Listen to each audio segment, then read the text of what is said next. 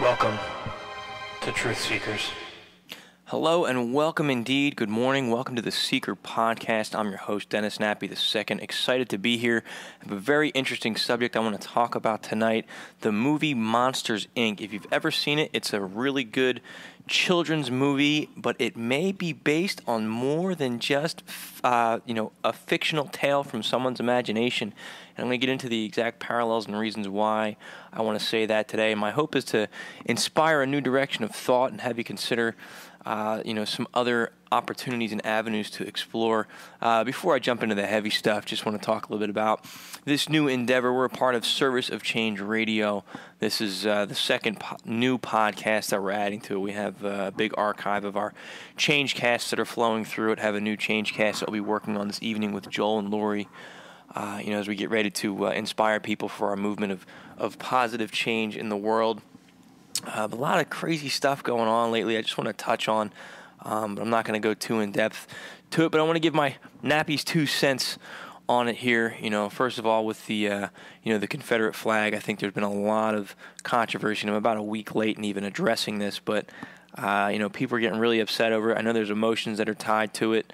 But at the end of the day, I think we're focused on a flag and someone's choice to express, their opinion of that flag, whether you agree with it or not, and we miss so many other more important issues in this world because this flag catches the big media, catches the attention, catches the headlines, and I think you're being distracted, in all honesty, and I'll give my comparison of when I was in the Army. I remember I came to a point where I was extremely offended if somebody felt the need to burn the American flag and step on it. And then one day when I deployed, I realized, well, I represent freedom. And in America, we have the freedom of expression.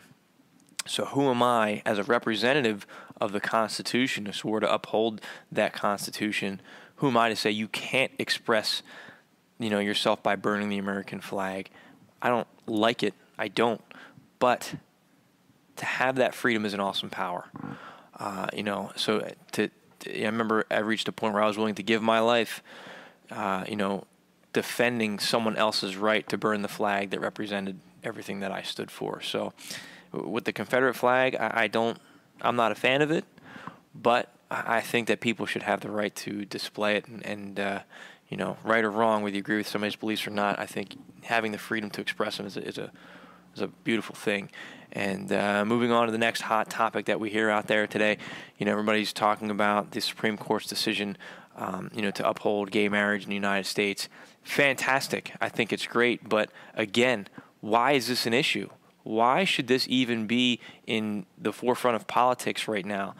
If you're in love, you're in love. You want to get married, get married. Why should somebody else's dogma be creating such an issue? Because it's distraction. There's other things that are going on in this world that we need to focus on. Gay marriage should never have even been a political debate. It should never have been out there. It should never have been illegal. It should never have been an issue. And the fact that it's getting so much attention, again, I say, what are we missing? There's a lot of stuff out there that we are. So I'm not going to spend any more time on this stuff. I just wanted to give my 2 cents on those subjects there. Love it or hate it, that's how I feel about it. I want to talk a little bit today, about the movie Monsters, Inc. If you've ever seen it, it's a really neat kids movie. Before I get into that, there's a website. It's the heartmath.org. It's the Institute of Heart Math, and they do some research. And I spoke in yesterday's podcast about our need to shift our focus. So I'm going to start out with some science here first, and I'm just going to read summaries off the, one of the main pages on their website. I'm not going to get into the specifics of the research, but heartmath.org, they're looking at the connection of humanity, human beings to the earth and the greater universe, and they're measuring it scientifically. So on their page, one of the research pages, they have, a couple headings that I want to look at here. The science of interconnectivity. The research center, it states, the research center is currently focusing on studying different types of interconnectivity between people and the Earth's magnetic fields. We were following up on a study that involved 1,600 Global Coherence Initiative members that found a number of significant effects of solar and geometric activity on people's mental functions and emotional states. Now, yesterday I referenced my book, I Am Human. I said how the fish in the fish tank, when you change the level of acidity within that fish tank, or you change the temperature, you change the food that you're giving them, it affects the fish's mood. It may cause them to mate. It may cause them to become aggressive. It may cause them to want to go to sleep. Has all these different effects on the fish. And I said, what makes us as human beings any different? There has to be factors in our environment that affect us on the same level that we're not aware of. And this right here is exactly what I'm talking about. And then they go a little step further. There's another study they did with human-Earth connectivity, and it says, currently we're analyzing data from 2 groups of participants that wore heart rate variability recorders over long periods to determine how solar and Earth magnetic fields affect human nervous system functioning. The results of these studies are showing that people are indeed affected by Earth's energetic environment, though in different ways. We've been surprised by several of the findings and expect there to be more surprises as we continue this research. One surprise was that when several of the Sun and Earth's energetic measures increased, the effect on participants' nervous systems was positive. Mental clarity increased, and they felt better. An even more surprising finding from the data was an incident that humans apparently are linked together and synchronizing at a deep level to an external signal in Earth's magnetic field environment. These studies should be published in early 2015, so looking to raise some funds to conduct a multi-site interconnect in the study with groups of participants located in 4 locations around the globe. Look, this is fascinating. This should be on the front page of every news system right now. There is a relationship that affects human mood between the sun and the Earth's magnetic fields. If we understood this better, we put this stuff on our calendars, we could sit there and say, okay, today's going to be a bad day, or today's going to be a good day, and we can prepare for that. Maybe we can create our own electromagnetic fields through technology that can keep us in a better state, in a better mood. Look at the chaos that's going on in the world. We're seeing all sorts of riots and things of that nature. There's a natural relationship, and we need to understand that. And more importantly, our bodies are putting out a signal, energy, and that's what I want to tie into today. And yesterday when I talked about, my book I Am Human, and how we're, have a different relationship to the earth and to the environment than I had spoken of, than we have previously come to believe. So this movie, Monsters, Inc., I watched this. I was given this movie as a gift when I was deployed, and I said, why is somebody giving me, I'm a 21-year-old soldier. Why are they giving me a kid's movie? I watched it. It was entertaining. I did enjoy the movie, but again, it's a kid's movie. I have children of my own now, so I watched it with them once again the other night, and I'm amazed at what is in this movie. Again, I encourage you to read I Am Human for free. It's at serviceofchange.com/I am human. I want people to get this information, because I'm doing research into my next book called Food for the Archons. And one of the main focuses of that book is I state that, there's more to humanity than we realize. We may not be at the top of the food chain.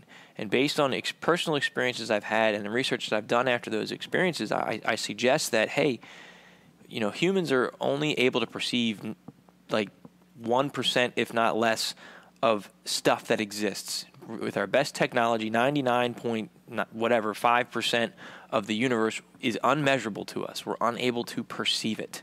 Okay, we're basically blind, deaf, can't perceive stuff around us.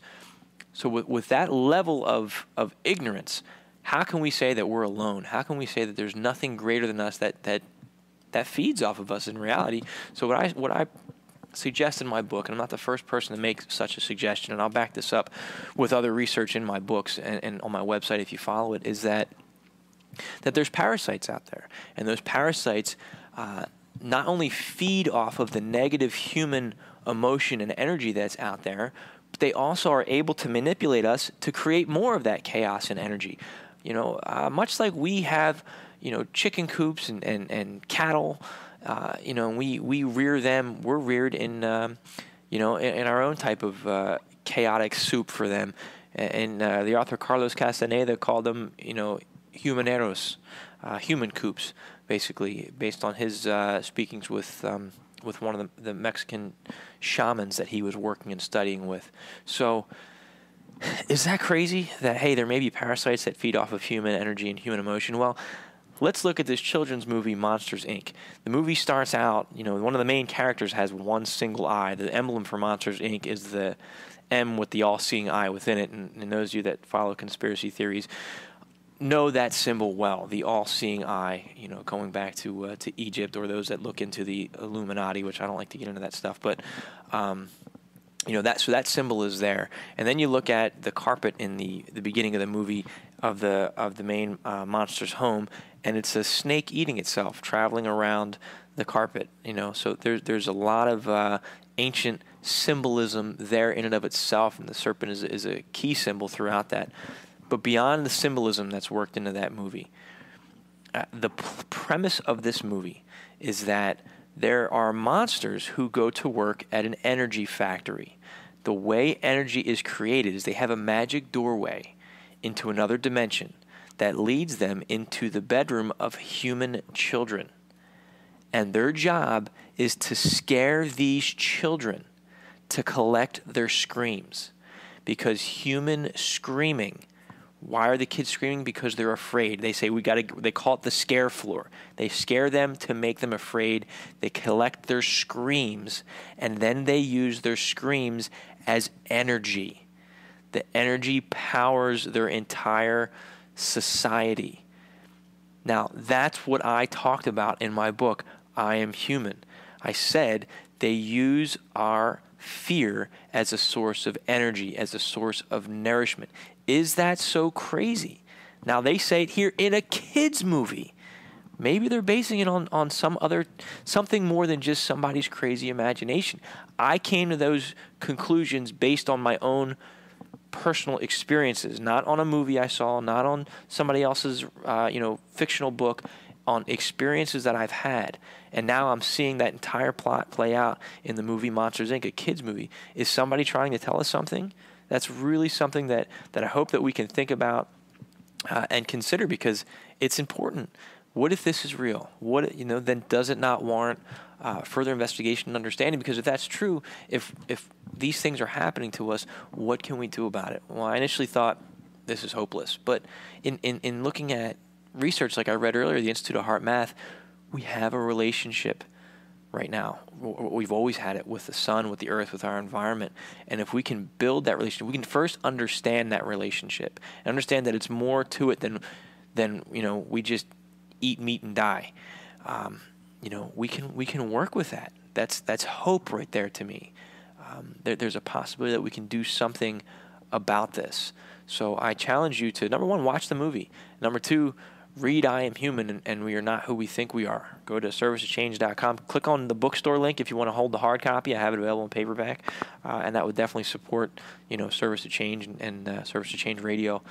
If not, go ahead and read it for free online. Sign up for the newsletter, servicetochange.com/I Am Human. But it's something that I just want to draw your attention to in this short amount of time that I have today. It's something I've thought about quite a bit, that these monsters are coming in the night, they're scaring us, and they're taking that energy, and using it either as a form of nourishment or something else. I mean, if you look at plants, what do plants do?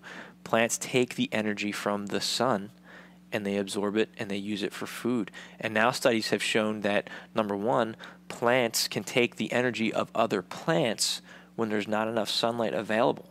Science has shown that. And a study came out recently, I saw it floating across I got to find the link for it, but a study's shown that there's human beings who are capable of doing the same thing, borrowing the energy of other humans. And if you have ever met an empath, somebody who feels other people's energy, they'll tell you the same thing. These people are out there, and they talk about, and I'm not saying the empaths are stealing people's energy. There are people talk about vampires and human parasites, energy parasites. There's a lot of information out there on this stuff, but it's considered fringe. And again, my goal is to just get you thinking about it, talking about it, and make this a normal conversation, because if this is true, this is the kind of stuff I think we need to be aware of. It's a function of our human existence, of our human condition, and we need to go beyond the five senses that we're currently aware of, and the basic, understanding of health and mental health and all that stuff. So I hope this gets you thinking, and again, I just want to thank you for taking the time to listen to this podcast that I'm doing. This is the second one here.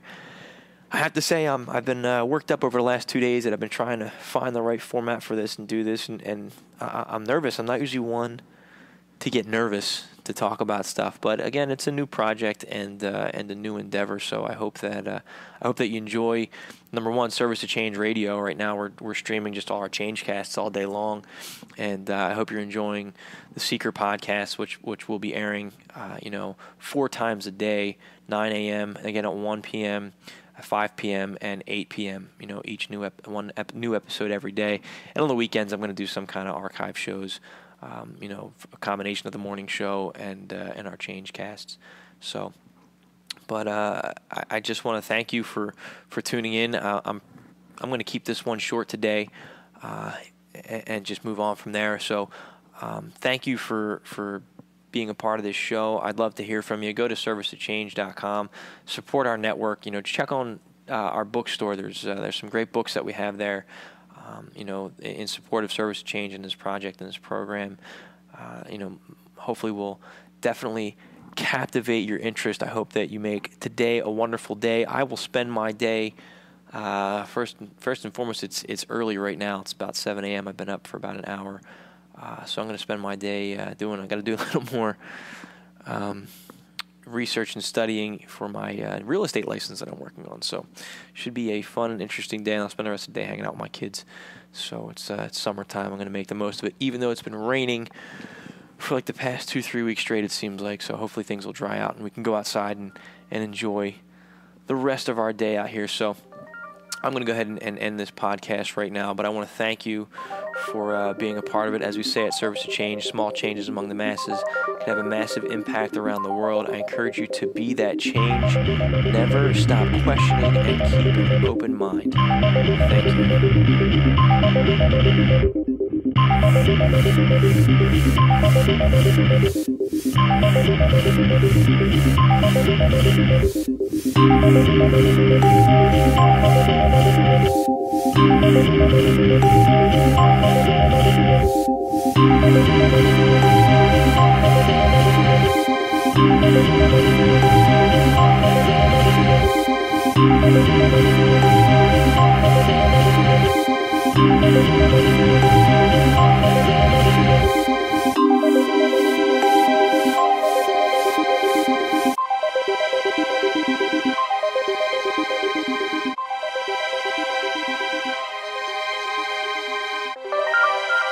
Welcome to Truth Seekers.